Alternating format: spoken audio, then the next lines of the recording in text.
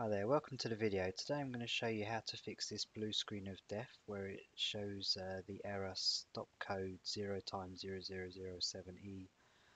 This is affecting Windows 7 machines. I hope you find this guide useful. If you do, please help me out by subscribing to my channel. Okay, I'm going to show you two things to do. First thing is to check your C drive for errors. So if you just go to your C drive like this, right click on it and go Properties. If you click on Tools and under Error Checking, click on Check Now.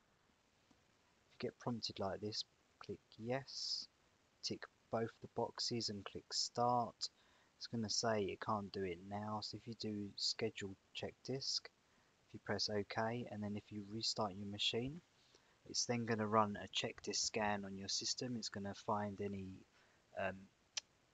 files with errors that are corrupted as well, and it will automatically fix it. So perform that step first of all, then monitor your system. If you don't get the crash again, then leave the system like that. If you are getting the crashes after doing that, come to this IE page. I'm going to put the link in the description of this video so you can just click on it. This is actually a hotfix that Microsoft have created to fix this exact issue.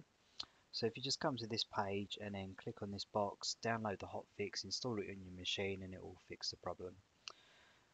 Thanks for watching. I'll see you in the next video.